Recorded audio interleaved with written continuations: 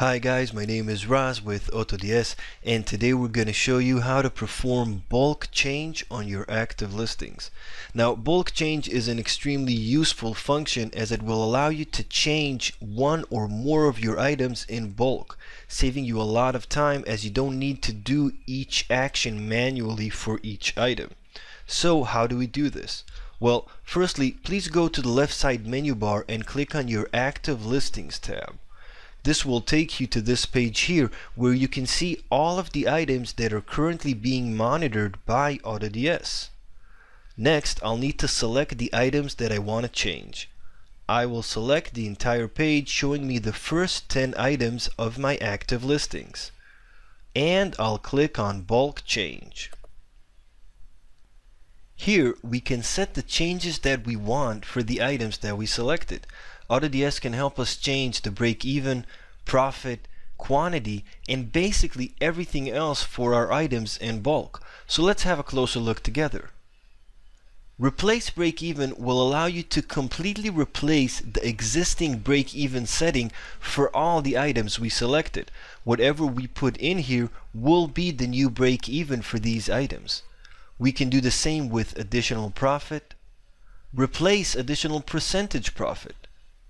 Here we can set a new quantity for the items, and here we can set a completely new final price for all selected listings. And here we have change current profit up or down by a set amount. Now this feature is useful in case you don't want to completely replace your existing setting, you just want to raise or lower it.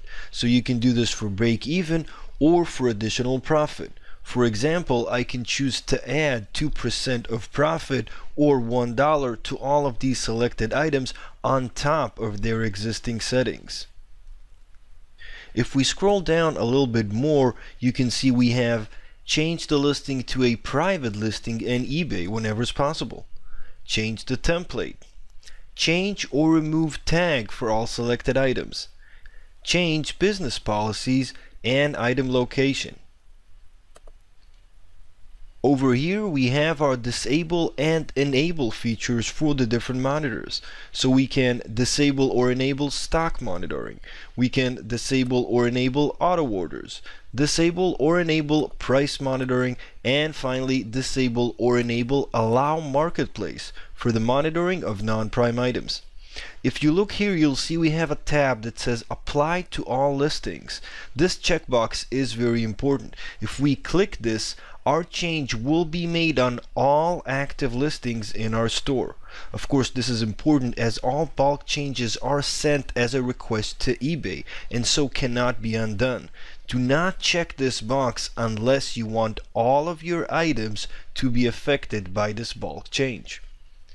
At the bottom of the page, we can end the listings in eBay and in the monitor, and we can remove them from monitoring but leave them in eBay, in which case they will go to your Untracked tab. So now that we understand all of the different features and what they do, let's make our first bulk change. So in this case, I'm going to be changing quantity to 2 for all selected items. Whenever we're ready, we just click on Save Changes. The system will then prompt us for confirmation. Please make sure the number of listings selected matches the actual number you want to change, and also bear in mind that these requests are sent directly to eBay as we said, and so cannot be cancelled. You'll need to just make a new bulk change if you want to change the settings again, and this could take up to 60 minutes to complete. Whenever we're ready, we just click on Change Details. And that's it. Our bulk change is now done. To check on the status of our bulk change, we'll go over again to the Bulk Change tab, and on the top of the screen we'll click on All Bulk Changed Items. Here on this page right here, we can check the status of our bulk change. We have the date of the change, number of items to be altered. We can see successful changes, failed to update, the type of action we're doing, and of course the status. Right now we've just made this change, so we're still waiting on eBay. To see further details, you can click on bulk change details. We can see that we changed the quantity to 2 for all selected items.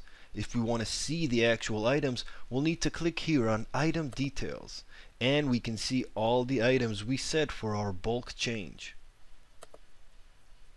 I hope you have enjoyed this quick overview of bulk change in AutoDS. Thank you so much for watching.